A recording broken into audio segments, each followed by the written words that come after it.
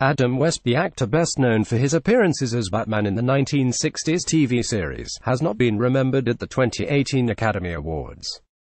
West, who gained a cult following for his eccentric portrayal of the superhero, died aged 88 of leukemia last June. As well as his performances in the ABC series, which ran for 3 seasons from 1966 to 1968, West also starred in a number of animated films, including Chicken Little, and had a regular voice role in the popular cartoon Family Guy. West once said that he played Batman for laughs, but in order to do that, one had to never think it was funny.